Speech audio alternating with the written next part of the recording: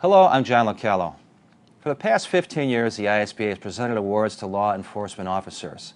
These awards are presented sparingly for conduct that promotes justice.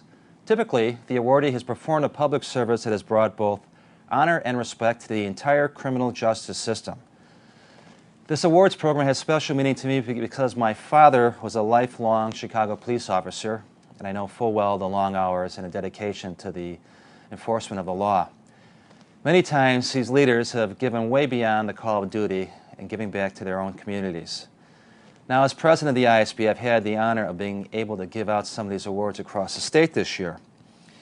And our awardees this year are LaGrange Police Chief Michael Holub, King County Sheriff Patrick Perez, Chatham, Illinois Police Officer Ryan Pierce, Alton Police Chief David Hayes, and Lake County Special Investigator Mark Pleasant. Those who enforce the law deserve our respect.